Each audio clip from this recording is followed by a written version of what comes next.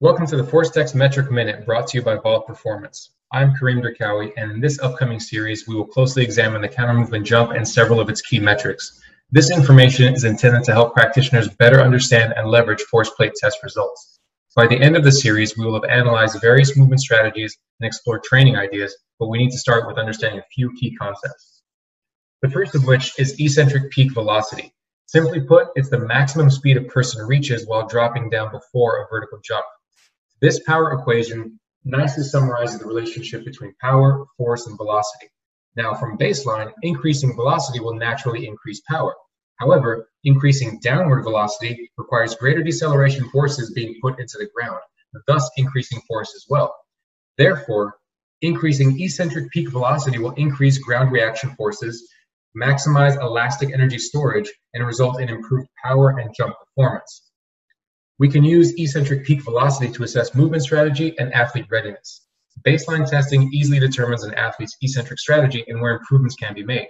However, periodic testing may reveal changes in strategy when an individual moves significantly slower than previous tests. Common reasons for this include soreness, injury, or general dampening of the neuromuscular system due to fatigue or other factors. The simple take-home message is that eccentric peak velocity is a key metric that sets the tone early for the entire jump and is used to evaluate or monitor athletes. For more information, have a look at vault.com, send us an email, or reach out to us on any social media platform. Thank you.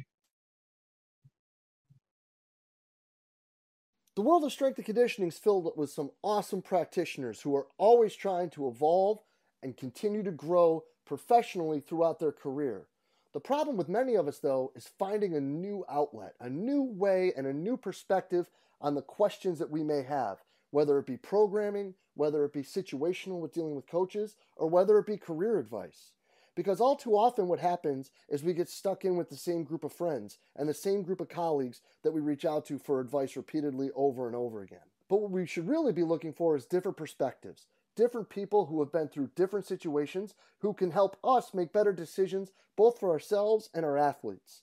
And one awesome place to start with that is the forums in the Strength Coach Network. In the forums in the Strength Coach Network, you'll be able to reach out and get feedback, input, and advice from coaches from all over the world, from everything from career advice to training modalities to programming.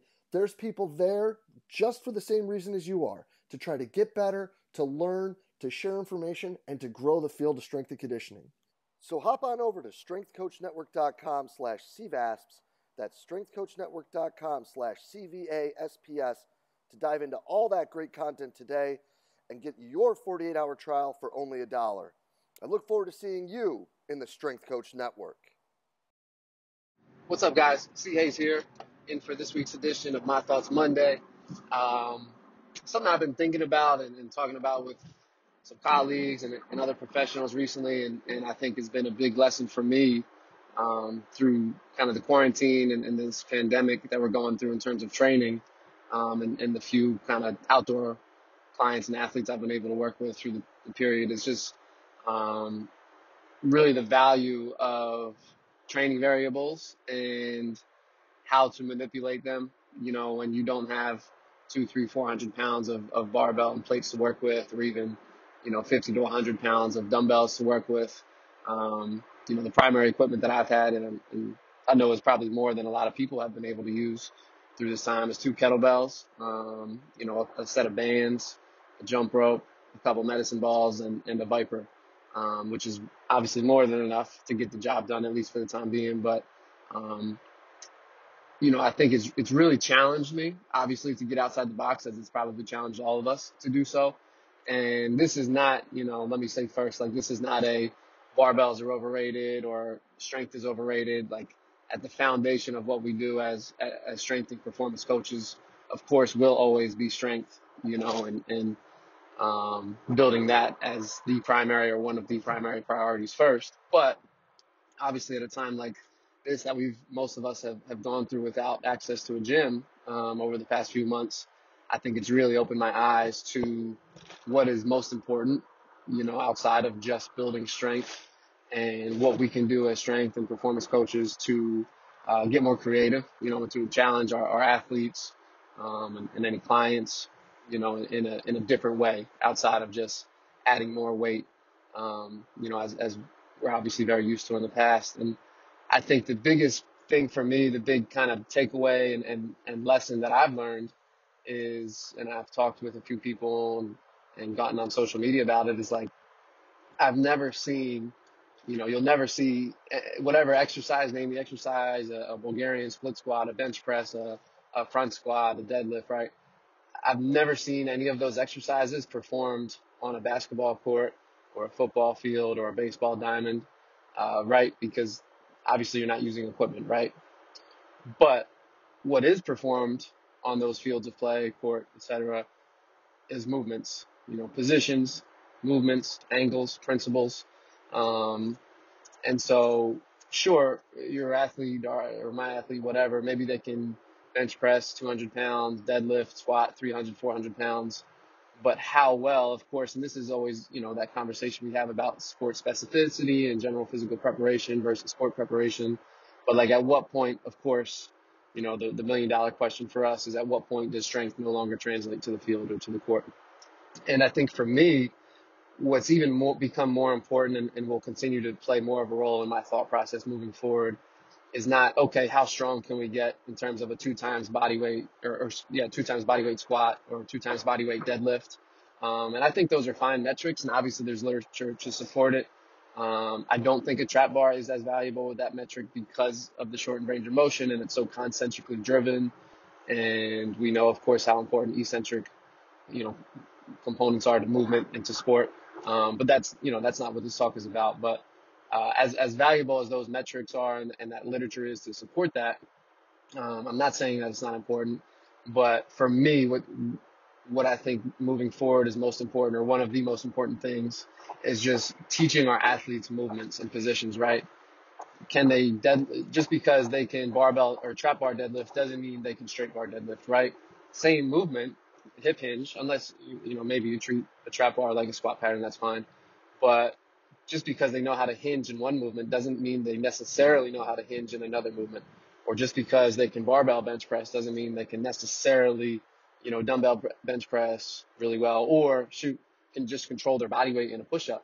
I've seen plenty of athletes be able to move pretty good weight on a bench and then have a huge anterior tilt, lordotic curve on a push-up, with no integrity, through their body, through the core, through the trunk. So really what I'm getting at here is just, I've had to do this. I'm sure we've all had to do this to some degree over the quarantine and the pandemic with limited equipment, is challenging our athletes in different positions. The same movements, push, pull, squat, hinge, bilateral, unilateral, three-dimensional planes, right, sagittal, frontal, transverse, etc., anti-rotation, anti-extension. In my opinion, as long as you're training those positions and those movements, that's what's most important, right? And in my opinion, I would argue, to an extent, the more variability that you can provide with those positions and with those movements, the better prepared your athlete will be, right? Because getting back to that, like, we never see exercise on the playing field, obviously, but if they're prepared for that movement in that position and as many different variables and planes and ways possible, from a concentric, eccentric, isometric standpoint, that, in my opinion, from just a tissue preparedness, tissue tolerance, fascial lines, et cetera, all those fancy things that we talk about, that I think is what helps them be most prepared.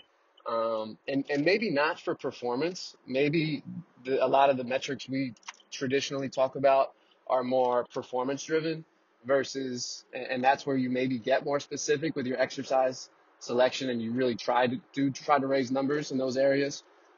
Versus the other end of the spectrum, I think, is just training for resilience and not injury prevention necessarily, right? But injury reduction. That, I think, is where the more variability you have, the better prepared your athlete will be. And maybe that doesn't mean, they're going to increase their vertical jump by 5 inches. Of course, if that's your number one goal or your number one KPI, then hey, you got to train, sagittal, elasticity, 1 foot, 2 foot, et cetera, right? But if you're just preparing an athlete for the demands of their sport in as dynamic and comprehensive a fashion as possible, I think changing up, I'm not saying change your exercises every day, of course not, right? We should still have plans and phases and programs and progressions. and regressions. But to some extent, I think the more variability that you can build in, the better. And something I've got to doing a lot, obviously, again, with load not being able to be the number one or primary factor being changed, is we might do a hip hinge series where every set, if we're doing 3 or 4 sets, the position changes. Like the first set might be a standard, hip width RDL or hip hinge. Second set might be a sumo or wide stance. Third set, a staggered stance, heel to toe, a little bit more of a unilateral split unilateral load. And then if we're going to a fourth set, maybe that fourth set is a single leg, a true single leg RDL or hip hinge. Now, of course, day one with an athlete, you're probably just doing bilateral. You're probably just teaching, a regular hip width hinge.